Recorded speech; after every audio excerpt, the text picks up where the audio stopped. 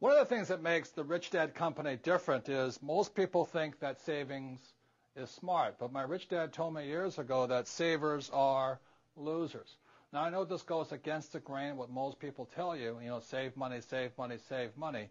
But the reason savers are losers began back in 1971.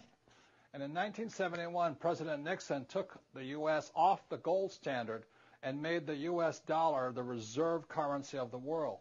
One of the reasons we have so much economic volatility in our economies today, high gas prices, high food prices, stock market booms and busts, housing values going down, all can be attributed back to 1971. Plus, there are other changes.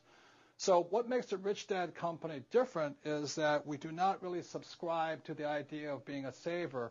We think it's more important you learn to be an investor.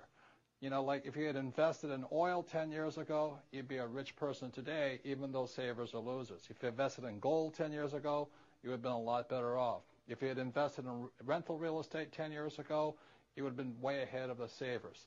So if you want to get ahead, you need to not be a saver, but learn to be an entrepreneur or an investor. And that's what the Rich Dad Company stands for.